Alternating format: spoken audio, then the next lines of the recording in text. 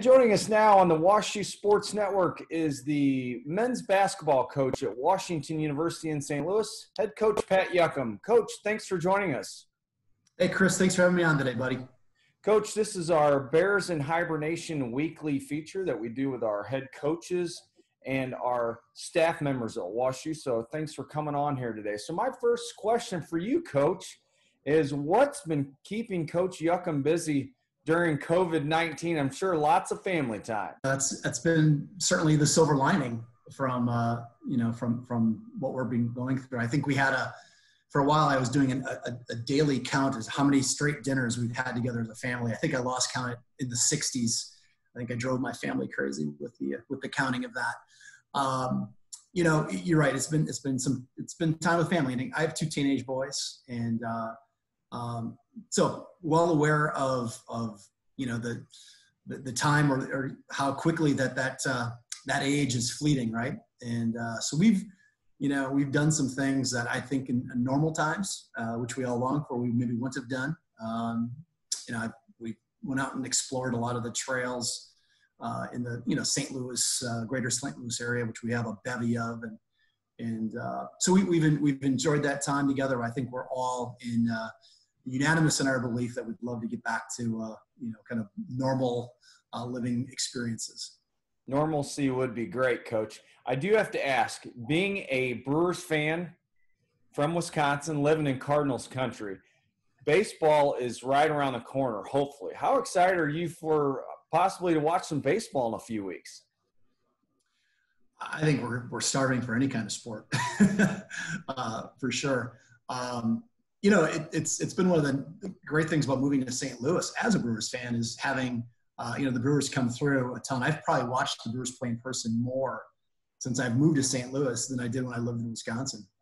And I've obviously both, last couple of years, both teams have been really good. And I'll say I've connected with Cardinals fans in this agreement that we both dislike the Cubs. So we found kind of a kinship there. Busch Stadium is great. It's a great place to watch a game. I know you're a Cardinals fan, and the banter is fun, and I just really appreciate the history and I think Cardinals fans are some of the best, and so it's been great to be able to stay kind of connected to the Brewers. They've been good, which in my lifetime has been few and far between.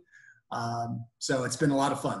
My last game I was at, and I'm sure I texted you that day, was the Ryan Braun 8th inning grand slam, kind of late in the race last year.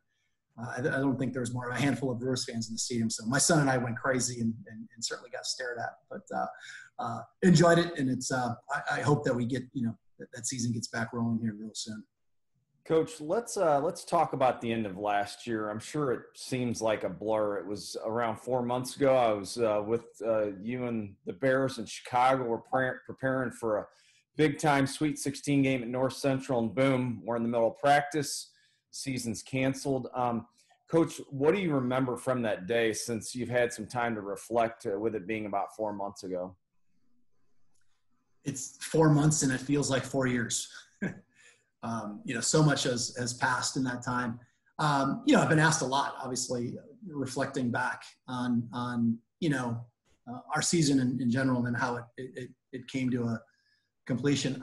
I think that my biggest takeaway, a couple of things. One is, and you know this, we had phenomenal guys. We have phenomenal young men in our program, and man, they're so fun to coach, to be around on a daily basis. And I think as, certainly when you get to March and you're playing in March, that is, everything's heightened. It's such a great time in college basketball. And for our guys to experience it and then to experience success in advancing, is always thrilling. And then you compound that with we could start to see what was coming, particularly that week of the Sweet 16 game. I know we talked about, hey, our time together may be short. Let's continue. Let's stay together as long as we can. Can we stay together a couple more weeks just by, staying locked in? And we were playing extremely well. So I think there was a sense of, kind of the fleeting nature of what was going on. I'm really grateful I'm grateful for the season that we had, the young men that we had it with. One of our guys had said shortly after, Coach, I felt like we had a full season, and we experienced, it was a full journey. We had challenges like any team does in any really good season.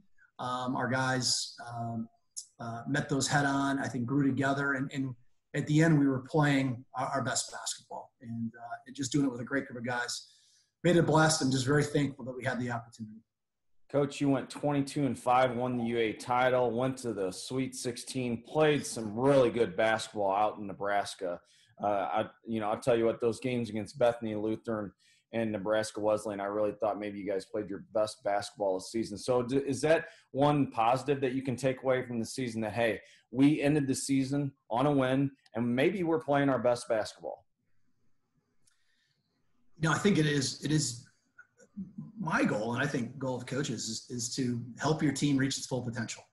And that's not a numerical, number of wins. It's just, you just kind of know when you've kind of maxed out. And I think we were approaching that with how we were playing. We had an unusual amount of injuries during the year.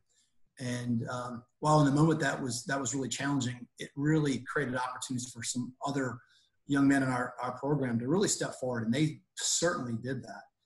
So to see that growth of our players, and then when we did get a little more healthy near the end, we were deep. We had guys that were playing confidently. I think we really kind of found kind of our true identity, and so we certainly played extremely well in Nebraska. Played really good Bethany team, and then a top 5 team in Nebraska Wesleyan, and played terrifically. And, I think our group, we talk a lot about, being a player-led program. It really, as I look back, and I think in the moment you don't recognize it, but as I look back, really our guys were coaching each other. As a coach, I think my staff, we were stepped back a little bit. We were just guiding at that point. They were leading. They were, taking control of our program in every sense. And I think when you can achieve that, and you have the type of young men that we have, I think that creates the highest ceiling possible. And I think we were approaching that, in March. All right, Coach, let's take it back a few years. During these interviews with our head coaches, I like to talk a little bit about your playing career. So you played some hoops up at Lawrence, up in Wisconsin. Tell our fans, what kind of player was Coach Juckem? Were you a three-point shooter? Did you hit the glass? Did you come off the bench? Were you a starter? What kind of player was Coach Juckem back in the day? Moderately talented, to say the least. My biggest claim, the guys that I played with or knew me as a player, I was a little bit undersized, kind of for the position I played. I was sort of a kind of a swing 3-4 man, if you will, and I loved to screen, and I loved probably just because that's where my talent lended itself to. I played. I think I was a 3-year starter. Our program that I played for, it was up and down. But I will say this: my last year, we had a new coach, and who became a mentor of mine, John Tharp. He's now at Hillsdale College in Michigan, and I learned so much from him in terms of not just from the coaching standpoint. I ended up spending 6 years as assistant a little bit later. But I think I learned more and had more appreciation for the game because of his enthusiasm, his passion. He was 25 or 26, I think, when he was the head coach when he got the job. So he wasn't that much older than me. But really ended on a high note. And a couple years after, I could see kind of the foundation of that program being built at Lawrence. And then, 3 years later, he took it to some unprecedented, heights in terms of success. But I could knock down a shot.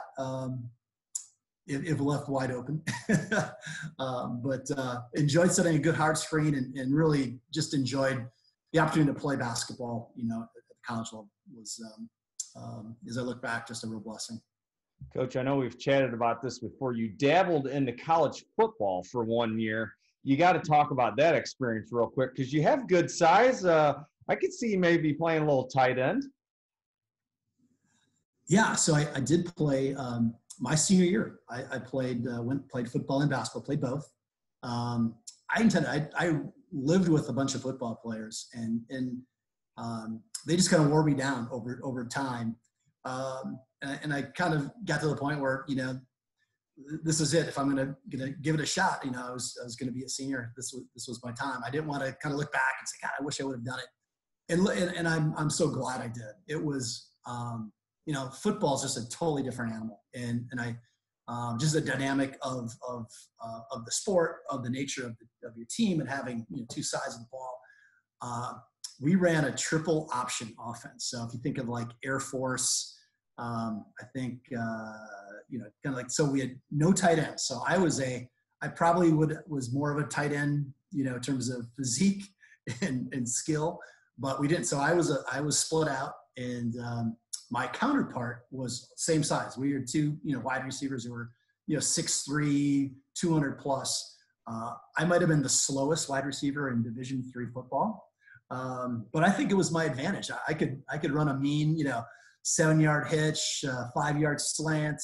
Our rushing attack was so good. We had a great quarterback, kind of dual threat dude, and a running game that we always got single coverage. So I did have a one-on-one, and every once in a while they just throw the ball up to me and I could go play jump ball. But it was a lot of fun. We had actually had a great offense. We scored a ton. Unfortunately, we gave up a lot of points as well. But man, had great memories, and I'm thankful I did. I don't know that I could have pulled that off for 4 years, but man, that last year, it was a blast. Thanks for sharing that story, Coach. That's really neat that to see a Division III student athlete excel at two sports. Coach, my last question for you. Let's talk a little bit about the 2021 season. You added 3 newcomers to your roster a couple weeks ago. You returned 12, so you got a nice squad coming back for 2021. How excited are you and your coaching staff to get back on the court with your Bears in 2021? We can't wait. And I think I speak probably for coaches across the country, of any sport, that, this time away, has led us to reflect so much about, just, what it means to do what we do. And so much, I think the good fortune of, coaching and leading at a place like WashU is the young men that you have are exceptional, and really have made me a lot better in my time here. Really excited about our group. We had, 5 really impactful seniors that graduated this year that we're certainly going to miss, but I think their legacy is left behind. And just like the groups that went before them have poured into them. So our 12 returners, I know have been diligent in the work this off season, and have had to be creative. But I'm confident that they are getting better. They learned so much, I think. And so I'm excited for that. We have 2 seniors, Jack Nolan, Peyton Webb.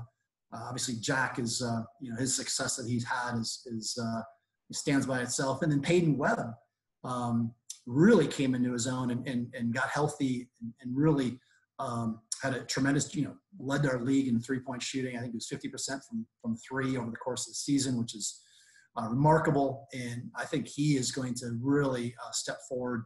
I think he's just a worker. And he's someone that's really developed himself into a full, complete player both ends.